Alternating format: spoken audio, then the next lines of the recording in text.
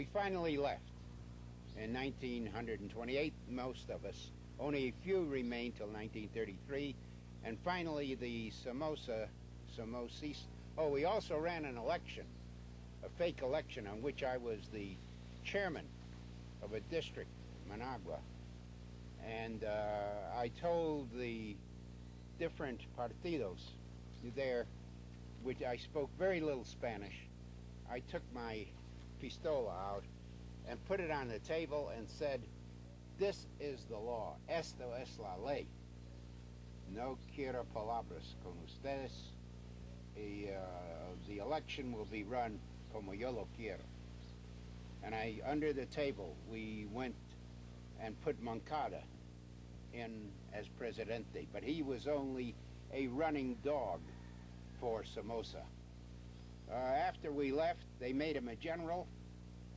Somoza embraced him, un abrazo, and the others, I forget, who were in the government, and they applauded him, and a few days later, they shot him, assassinated him. And the United States applauded. They were the originators of the assassination. Then we began to build up the Somoza government. But any money we sent there, or any material, he distributed only among his close friends, who were all merely robots of the American imperialists. And the banks flourished, the fincas got bigger, Somoza grabbed more and more land, the poor peasants, the campesinos, got nothing except misery and death.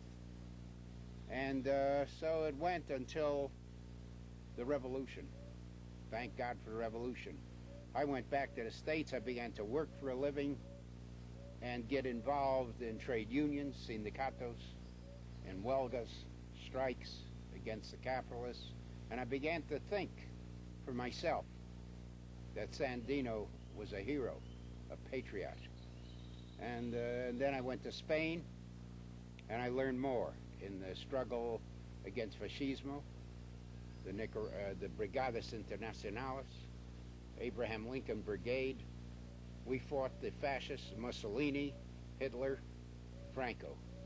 And we lost the war, but we won the victory, because later come a good king and a socialist premier, and Franco is dead, and the Republic will live again. And then I fought in World War II con the United States Air Force, los aviones, contra los Nazis, y fascismo. And después, and afterwards I came back to the United States, and I went to work in motion pictures for United Artists and Universal, making publicity for the pictures for about 20 years. And then I got called before the Senate of the United States, who wanted to investigate me. And I lost my job. I lost my work. And I raised a family, a wife and 2 children. We had a beautiful life. They are still alive. And I feel very happy that I came back to Nicaragua to see for myself how the revolution has progressed and what it is doing for the campesinos and the people of Nicaragua. And it's a very wonderful thing to see the difference between the revolutionaries, the Sandinistas, and those old bastards of Somoza and the imperialists.